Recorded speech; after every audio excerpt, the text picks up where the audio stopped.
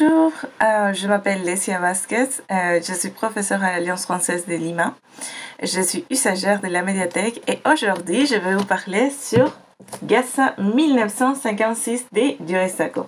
Voilà, c'est une BD qui a gagné les prix d'Angoulême, les prix les plus importants de la bande dessinée.